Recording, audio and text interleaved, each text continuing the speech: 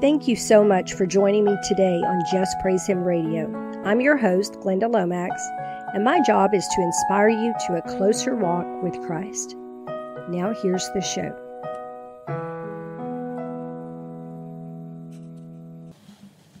Hello, believers. Welcome to the Just Praise Him radio program. I'm your host, Glenda Lomax, and the title of my message today is Why We Don't Need to Fear What's Coming. One night in the last week or so, I've been trying to come up with some kind of an idea for a podcast for y'all for 2 weeks. I missed last week. But it was night, and I was getting ready to just shower and go to bed, and I was talking to the Lord about how drastically contributions to JPH have dropped this year. They dropped really severely when COVID hit. Everybody's did. But recently, they dropped again. And I don't know if my content is lacking or what is going on, but I was talking to the Lord about it because I get pretty freaked out when I can't pay my bills because I'm by myself. There's nobody to pick up the slack, you know. And he spoke something very clearly that immediately took my fear away because I had been getting into fear, honestly. I'm an older woman by myself doing this ministry, and most of my family, almost all of my family, has already gone on to heaven. I've got some nieces and nephews left. I have one sister who is terminally ill, and everybody else has gone on. Ministry is my sole source of support. We know extreme lack is coming as it is. I don't look forward to all the end time stuff any more than y'all do. So I'm concerned about it too, you know. But the Lord said, the people are not your source of support. I am. And I immediately repented because, you know, I knew that. I've known that for years and years. But for anyone who does not understand that statement, let me explain. Whenever you are in a God-ordained ministry, one that He called you to do, one that He directs and leads, He always provides what you need. He does not do that by raining down dollar bills from heaven. He does it by leading or speaking to the people to give. Sometimes there are people on the other side of the earth. Then it shall be given unto you. Good measure, pressed down, shaken together, and running over, shall men give into your bosom. For with the same measure that ye meet withal, it shall be measured to you again. That's Luke 6:38. Note that verse says, give and it shall be given. Well, I'm a giver, so I know that verse is for me. I want y'all to pay attention to some verses I'm going to read you. And notice that there is often something that we must do to receive what we need in the promise that I'm reading, because this is very important. I have known numerous ministers over the years who did not give to anyone but themselves, but they expected everybody else to give to them. That is not how God says that works. He says, give and it shall be given unto you. You got to read the word if you want to find out the way things work and the correct way to do things. When you do things God's way, God responds as His promises indicate that He will. When the Lord reminded me He is my provider, I was like, whoops, I'm sorry, Lord. You're right. And I immediately repented. I repented for several hours after that. JPH has been where all my support came through. For so long, I had fallen into thinking of it as my job and support, like when I used to work in the world.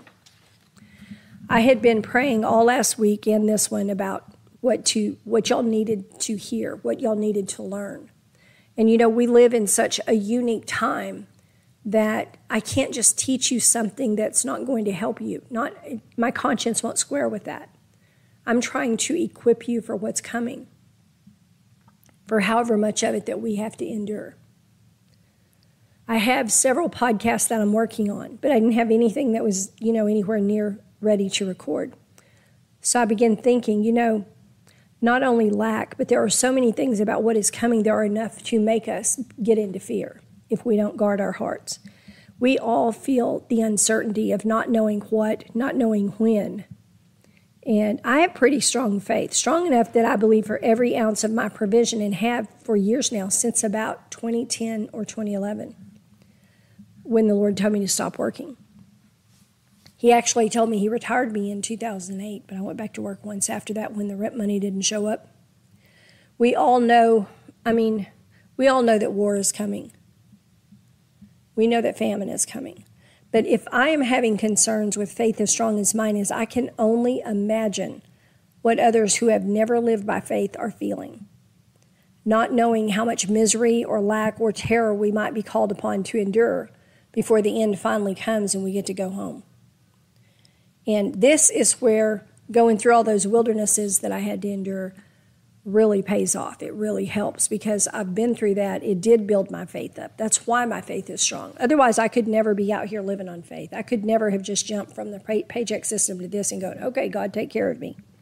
Because you have to have faith to do this.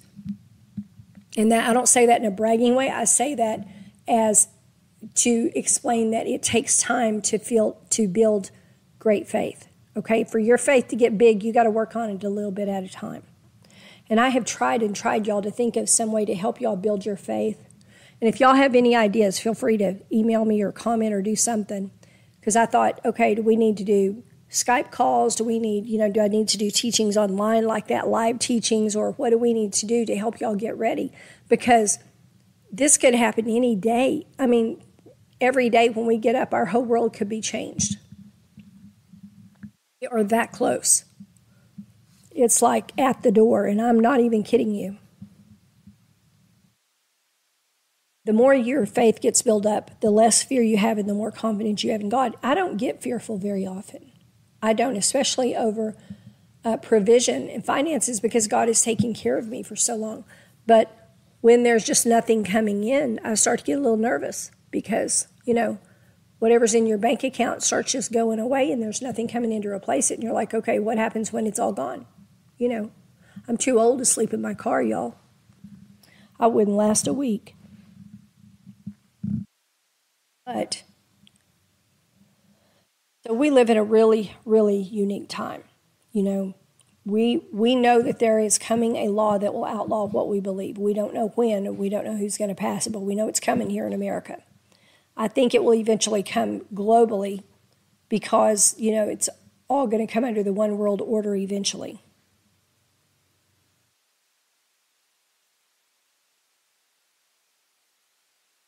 Is it really any wonder that we have some anxiety about all this? We know war is coming. We know famine is coming. We know intense persecution is coming. We know if we are here long enough, we will witness plagues, death, martyrdom, and likely all sorts of suffering. And we know we as Christians will likely lose all we have before it's all said and done if we are left here long enough. The one thing that I cling to, besides the promises of God, is what the 90-year-old Norwegian woman saw. She saw Jesus coming back to get us right before World War III started, and I believe the next war that starts is going to be the start of World War III. So that encourages me. So I thought it might be helpful to us all to talk about how the promises of God tell us we don't need to fear all these different things that are coming. I have a number of different categories, and I've got a group of scriptures under them that I'm going to just read you and we're going to talk about, okay? And I want y'all to really think about this and also listen to the scripture for the part that you're supposed to do, because that's really important. A lot of people go, well, we have this promise and that promise, but nothing's happening. Well, it could be that you're not doing your part. So you got to be sure that you do your part and you qualify, okay? Okay, the first category is provision, or being afraid of poverty and lack. And the first one is what you would expect, Philippians 4:19. But my God shall supply all your need according to his riches in glory by Christ Jesus. I've quoted that one many times for a long time. Matthew 6:31 and 32. Therefore take no thought, saying, what shall we eat? Or what shall we drink? Or wherewithal shall we be clothed? For after all these things do the Gentiles seek. For your heavenly Father knows that you have need of these things, of all of these things. Now, neither one of those, I didn't see anything in either one of those that was something we have to do. Psalm 145:15 and 16. The eyes of all wait upon thee, and thou givest them their meat in due season. So he gives us what we need when it's time. Thou openest thy hand and satisfy the desire of every living thing. Luke 12, verse 7 and verse 24. But even the very hairs of your head are all numbered. Fear not, therefore, you are of more value than many sparrows. Consider the ravens, for they neither sow nor reap, which neither have storehouse nor barn, and God feedeth them. How much more are ye better than the fowls? So if he cares about the birds, he cares about us. We were his masterpiece, remember? And remember, too, that he chose us for this time. I remind myself of that a lot. He handpicked us for this time. So we must be able to go through the part that he's called us to go through. And the people that are left in the tribulation should not be us, y'all. The people that are left in the tribulation are the people that still need refining. If we're doing what we're supposed to be doing, we should not be left behind. 1 Kings chapter 17, starting in verse 13. And Elijah said unto her, this is where he went to the widow in Zarephath, fear not, go and do as thou hast said, but make me thereof a little cake first, and bring it unto me, and after make for thee and for thy son. What does this tell you?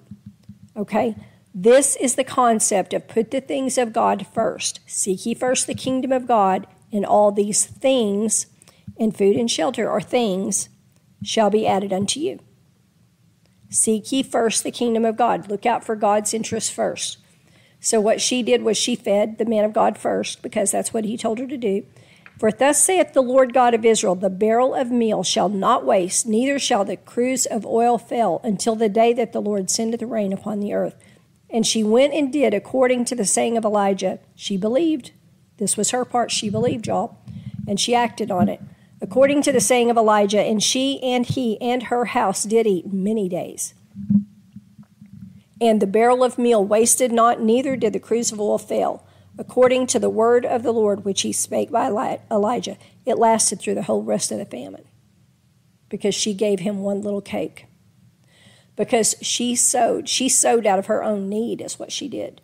She sowed to the kingdom, because back then the prophets that went around, they were basically doing the kingdom work, and the priests. She sowed to the kingdom, and then God took care of her for the whole rest of the famine and her son. Psalm 37:25. I have been young and now am old, yet have I not seen the righteous forsaken, nor his seed begging bread. That's an encouraging scripture. God won't forsake us. John 21:6. And he said unto them, cast the net on the right side of the ship, and ye shall find. They cast therefore, and now they were not able to draw it in for the multitude of fishes. Sometimes the Lord tells you where or tells you how to get provision. Sometimes he'll say, okay, I want you to go there and do this. I want you to go there and do that. And he will provide for you that way. Even if it looks like it's not going to happen. They had been fishing, I think, all day when this happened. I can't remember, but they had been fishing already and hadn't caught anything. And he said, okay, cast it out there on the right side of the ship. And they pulled in more fish than they could. They couldn't, like the net was breaking. That's a lot of fish. And again, they did what they were told to do. 2 Corinthians 9:8. And God is able to make all grace abound toward you, that ye, always having all sufficiency in all things, may abound to every good work. He wants to bless you so you can be a blessing to others. It's always God's will to bless us so we can bless other people. Okay, let's talk about protection, because a lot of people worry about that and what's coming, and no wonder. Psalm 62:6.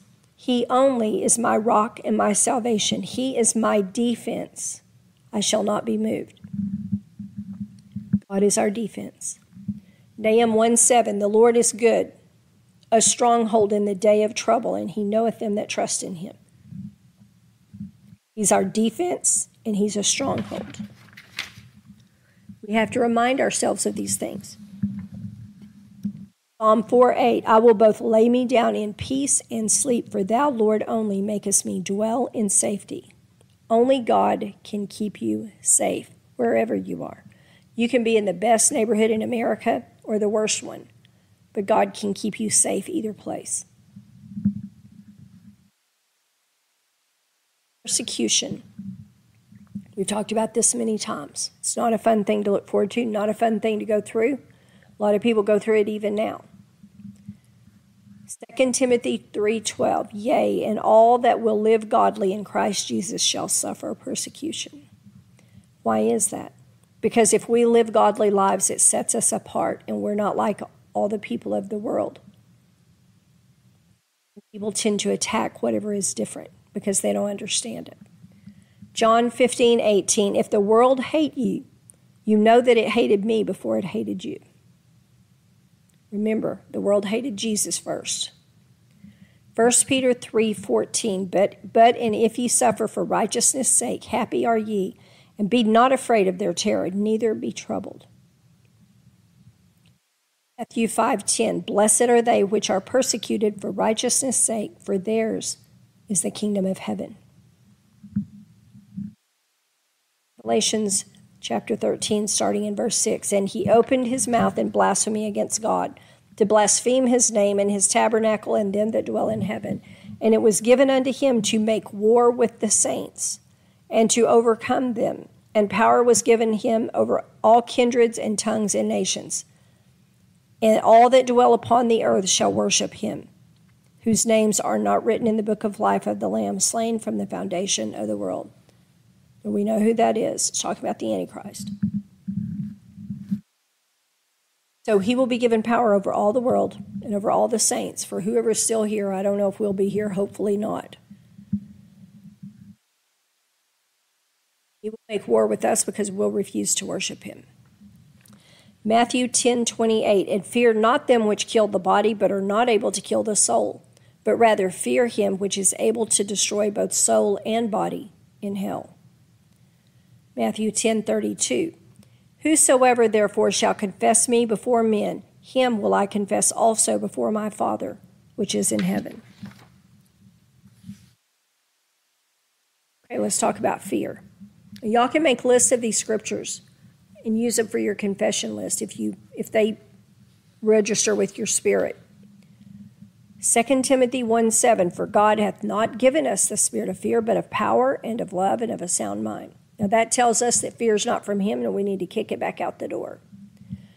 Joshua 1:9, have not I commanded thee? Be strong and of a good courage. Be not afraid, neither be thou dismayed. For the Lord thy God is with thee, whithersoever thou goest. Psalm 23:4, yea, though I walk through the valley of the shadow of death, I will fear no evil, for thou art with me. Thy rod and thy staff, they comfort me. 91:14-16, because he has set his love upon me, therefore will I deliver him.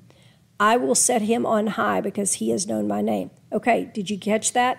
Because he has set his love, because we love him, therefore he delivers us. He will set us on high because we know who he is. We know his name, meaning we know the name of the one true God. Verse 15, he shall call upon me and I will answer him. I will be with him in trouble. I will deliver him and honor him. Okay, and that it says we need to call on him, and then he will answer us, and he will be with us in any trouble, and he will deliver us and honor us. With long life will he satisfy us and show us his salvation. 46:10, be still and know that I am God. I will be exalted among the heathen. I will be exalted in the earth. And that is exactly what God is up to in these end times. He is going to get the attention of unbelievers, and the labor pains will come harder and closer together until he has it.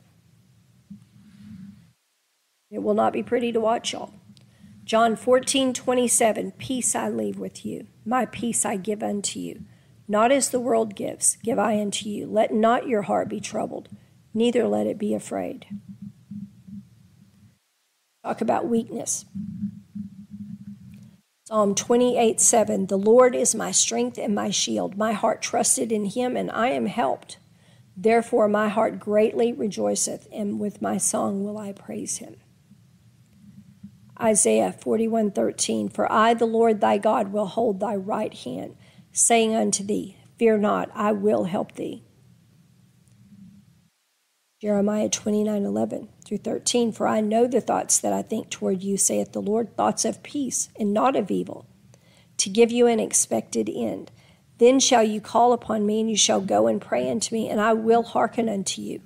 And you shall seek me and find me when you shall search for me with all your heart. And the difference that he got me with that scripture, y'all, long ago, the first year I was in the walk.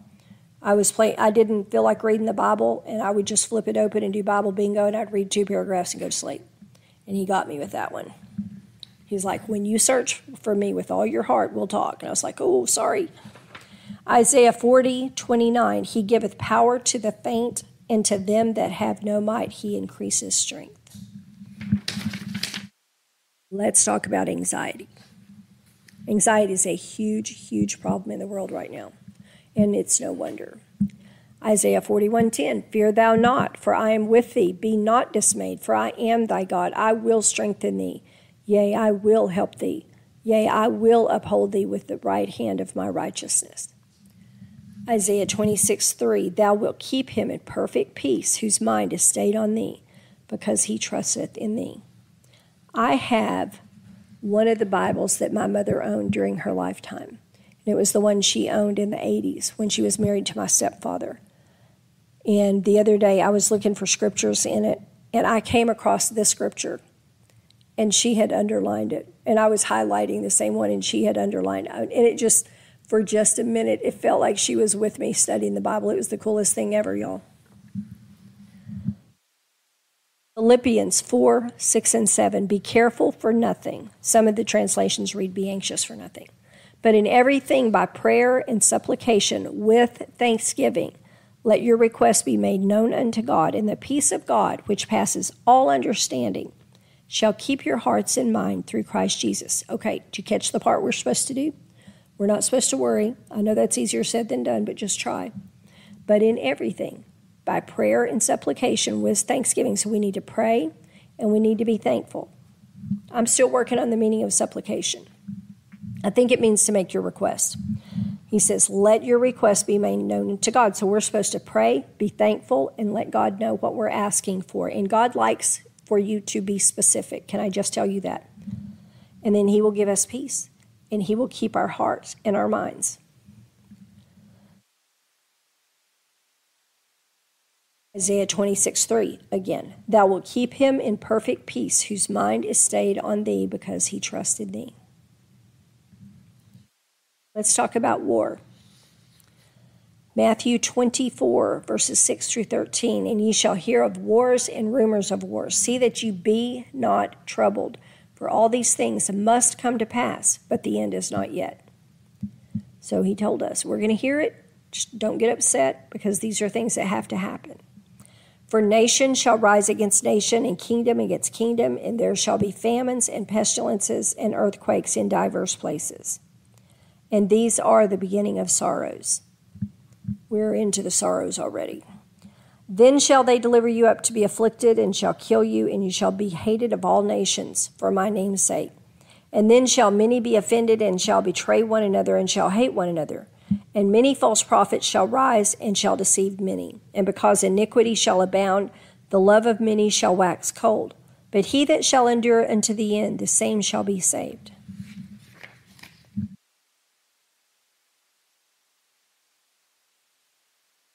Job 5:20. In famine he shall redeem thee from death, and in war from the power of the sword. There is your verse right there that you can quote for both of those things. In famine, Lord, your word says you will redeem me from death, and in war from the power of the sword. There you go. Psalm 91, 5-8.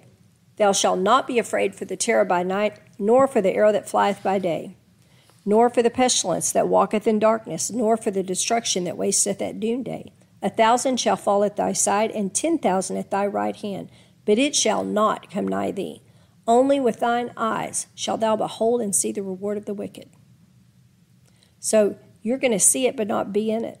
That's what he is telling you. You're going to be safe. One of the things that will help build your faith, and that helped to build mine, by the way, is to read stories about Psalm 91 protecting people. And I know I have at least one book in the bookstore out on the JPH site at justpraisehim.today in the bookstore tabs about those that have some of those stories in them. But those are very encouraging, true stories, y'all. And they'll really help you to understand that Psalm 91 is the ultimate protection from like everything. That is what our mamas and grandmothers prayed over people that were in the wars to keep them alive. If you will get things like that now and read them and get them down in your spirit, then when the really horrible things happen, it will come up in your spirit and you'll be reminded, and it will help you stay calm and have faith for whatever you're facing. Famine. Y'all know I like to eat because I talk about food all the time, right? I don't like the idea of famine. Matthew 24:7, for nation shall rise against nation, and kingdom against kingdom, and there shall be famines and pestilences and earthquakes in diverse places. Psalm 37:19, they shall not be ashamed in the evil time, and in the days of famine they shall be satisfied. Sorry about my voice breaking, y'all. It's late. Job 5:20, in famine he shall redeem thee from death, and in war from the power of the sword. Luke 21:11, in great earthquakes shall be in diverse places, in famines and pestilences, and fearful sights, and great signs shall there be from heaven. Now, before I read the next few verses, just the other day, God gave us a word about planetary happenings and things happening in the atmosphere. I think that's going to be a pretty interesting thing to see, but probably terrifying at the same time. I'm pretty curious about what's going to come out of that because I have no idea. I don't know anything about astronomy. Amos 8:11, behold, the days come, saith the Lord God, that I will send a famine in the land, not a famine of bread, nor a thirst for water, but of hearing the words of the Lord. That's more terrifying than not having food. There's more than one kind of famine. Amos 4:6-9, and I also have given you cleanness of teeth in all your cities, and a want of bread. Want of bread is famine. In all your places. Yet have ye not returned unto me, saith the Lord. That's verse 6. That tells you right there why he sends famine. Yet have you not returned unto me. So God is the same yesterday, today, and forever. Back then he used famine to get men's attention because they had gone away from him, and he will do it today too. I'm just saying. And also I have withholden the rain from you, so drought for the same reason. When there were yet 3 months to the harvest, and I caused it to rain upon one city and caused it not to rain upon another city. One piece was rained upon, and the piece whereupon it rained not withered. So 2 or 3 cities wandered into one city to drink water, but they were not satisfied. Yet have ye not returned unto me, saith the Lord. I have smitten you with blasting. I don't know what blasting is. If anybody knows, please tell me. And mildew. When your gardens and your vineyards and your fig trees and your olive trees increased, the palmer worm devoured them. Yet have ye not returned unto me, saith the Lord. I couldn't look it up on my phone. I didn't have access to the internet to look that up today. Ezekiel 14:13, Son of man, when the land sinneth against me by trespassing grievously, then will I stretch out my hand upon it and will break the staff of the bread thereof, that's famine, and will send famine upon it, and will cut off man and beast from it. Jeremiah 14:12, when they fast, I will not hear their cry, and when they offer burnt offering and an oblation, I will not accept them, but I will consume them by the sword and by famine and by the pestilence. That's war, famine, and plagues. Jeremiah 34:17. Therefore, thus saith the Lord, ye have not hearkened unto me in proclaiming liberty, every one to his brother, and every man to his neighbor. Behold, I proclaim a liberty for you, saith the Lord, to the sword, to the pestilence, and to the famine, and I will make you to be removed into all the kingdoms of the earth. It's not good. Jeremiah 42:16 and 17.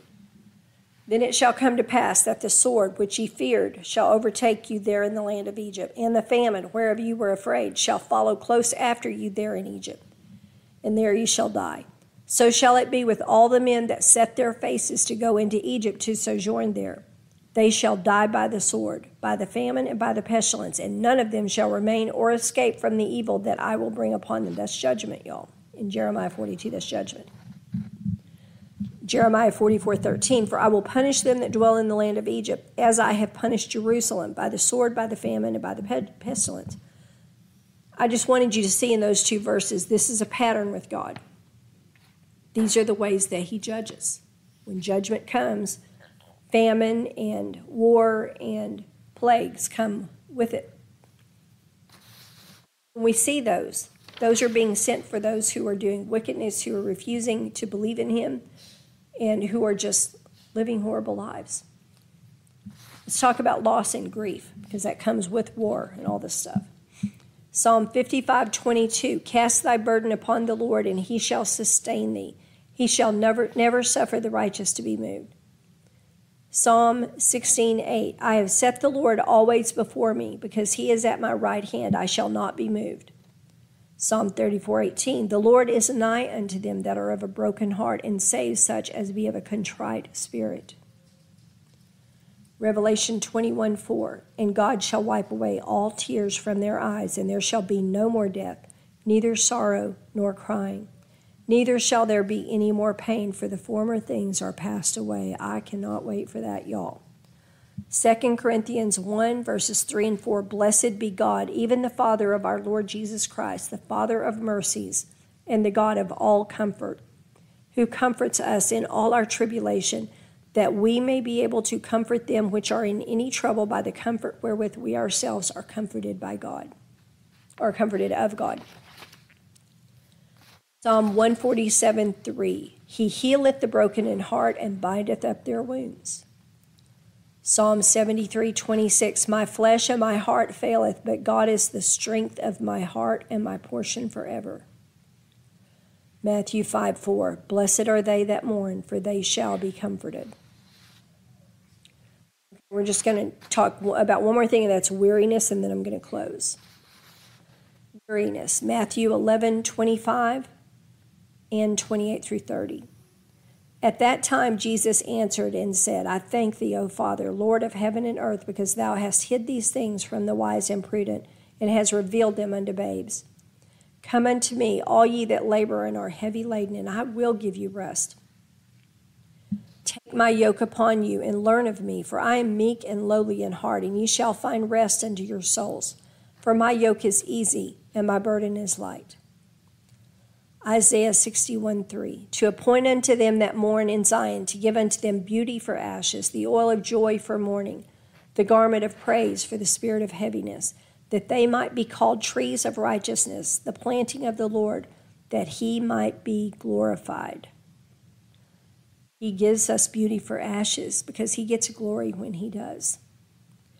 Isaiah 40:29 through 31, he giveth power to the faint, and to them that have no might he increases strength.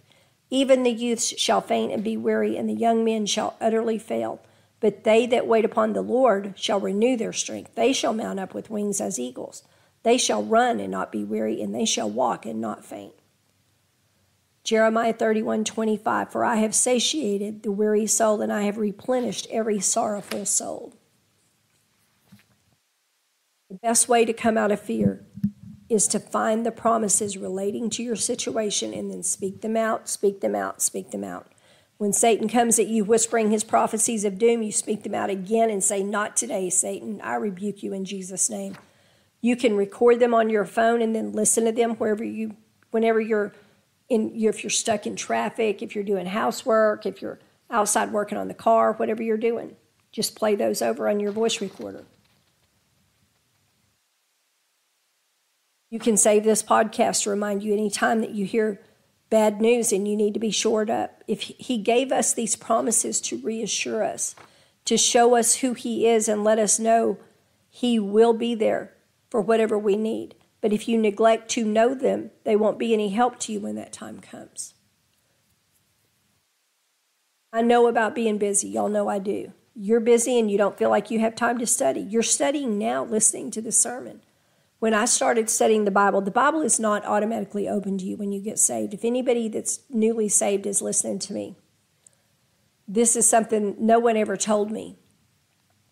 The word is not open to you when you first get saved. I had been saved for a little while when a lady in church told me that.